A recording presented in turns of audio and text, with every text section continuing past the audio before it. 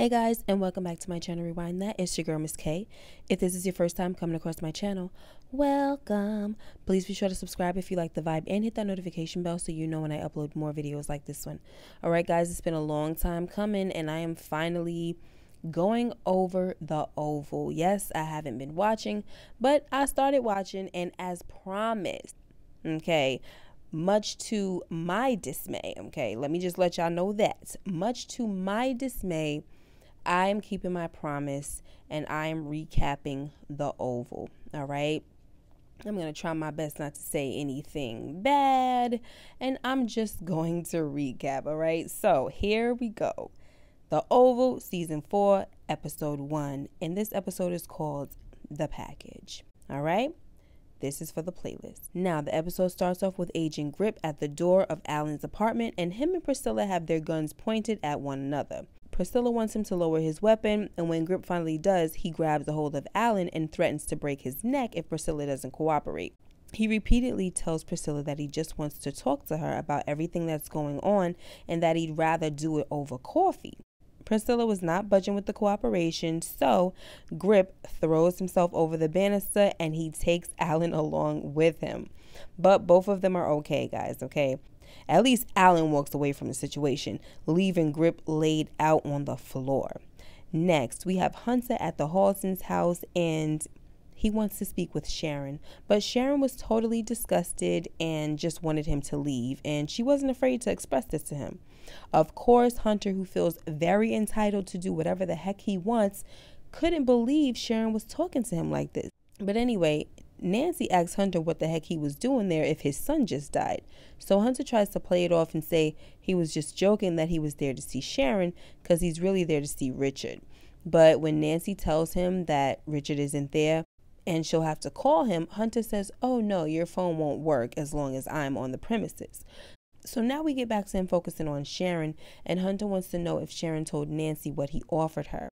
And Nancy says no. So Hunter says to Sharon, "Why wouldn't you talk to a woman of wisdom and experience about the offer? Because I'm sure she would have told you to take it." So Nancy says, "You would be wrong about that." And Hunter rudely says, "Well, in that case, 20 years from now, you're going to be living like this, looking like that." So Nancy was like, "I beg your pardon? I think it's time for you to leave." So he goes outside, and of course Nosy Jody is out there and she wants to take a picture, but she ain't no fan because she ain't vote for him. She just wants proof that he was there. But Hunter tells her the same thing he told Nancy: phone won't work till he's off the premises. And to be honest, guys, this scene seemed so pointless. I mean, you know, this guy's son just died and he ain't doing nothing but chasing tail and being his old arrogant self.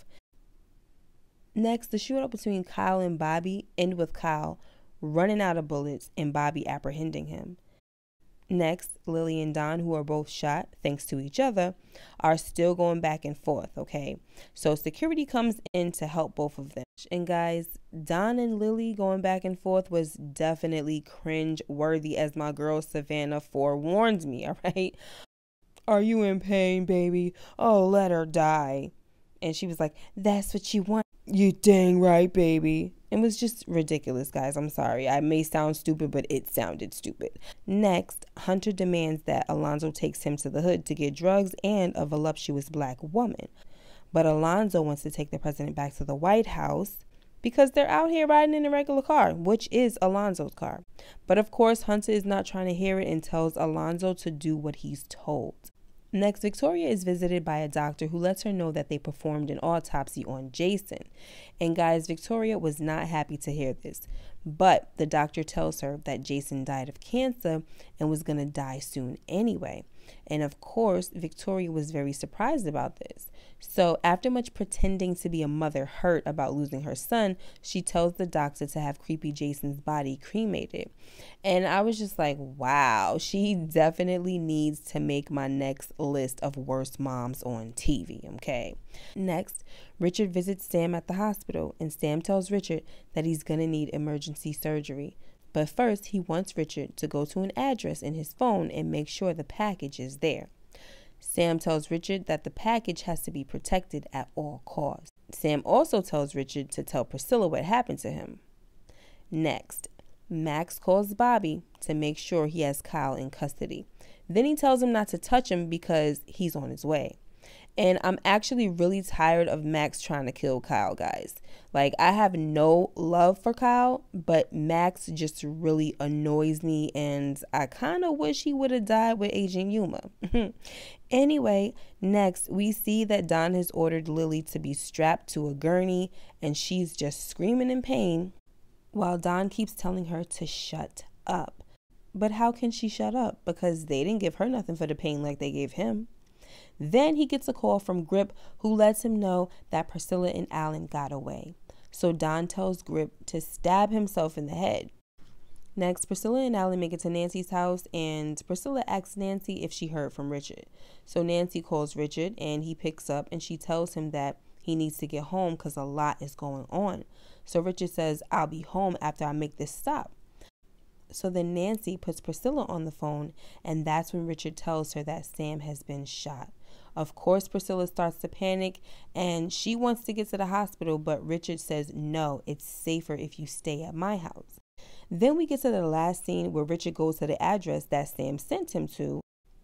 And when Richard gets inside, guys, he sees two men pretty much guarding creepy Jason's body. And I was too through, okay? But not surprised because y'all already said he was alive when I did my season 3 live, okay? Of course, I'm not happy about it, and I honestly don't have time to play these kind of games. But anyway, guys, that's how the episode ended, and I wasn't too thrilled about the episode as a whole. And at this point, I'm just hoping that they come harder in the coming episodes. And that's that, okay, guys? That's the video. Hope you enjoyed it. Let me know what you guys thought about this episode. Make sure you like, comment, and subscribe if you haven't already, and hit that notification bell so you know when I upload more videos like this one. Until next time, you guys take care and be blessed. Bye-bye.